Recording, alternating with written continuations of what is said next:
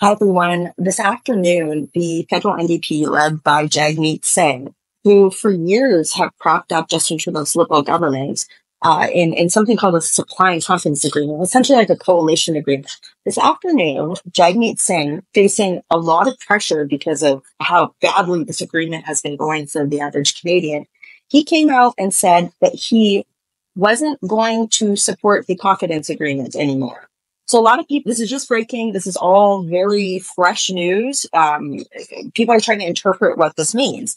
Does this mean that Jagmeet Singh is going to go to a vote non-confidence against the government as soon as Parliament resumes in a very short period of time? We don't know. So he issued this very convoluted statement, but he made this big splashy announcement this afternoon. What we do know is that Jagmeet Singh has been propping up Justin Trudeau for a long period of time.